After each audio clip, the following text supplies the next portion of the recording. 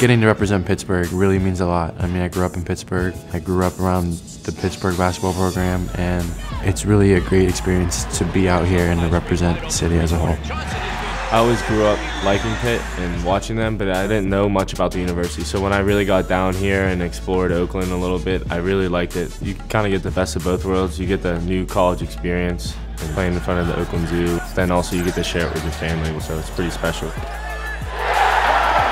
I think that's the biggest thing about playing here is going out there every night, knowing that the other team is doing whatever they can to stop me, but I got my teammates, I got my team, I got my coaches, I got the Zoo rooting behind me. And going out there and trying to get a win in front of them is special.